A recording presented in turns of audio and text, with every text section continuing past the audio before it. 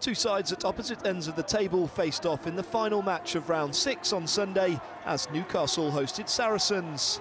The visitors started the strongest and were ahead inside 10 minutes. A strong driving line-out set up full debutant Samuela Vinisa to score, Charlie Hodgson adding the extras and a penalty soon after for a 10-0 lead.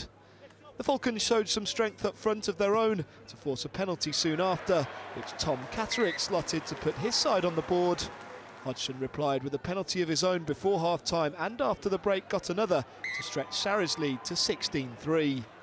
Newcastle struggled to break through a solid Saracens defence and were made to pay for not taking their chances when Tompkins burrowed over on the right after an initial break from substitute Billy Vunipola.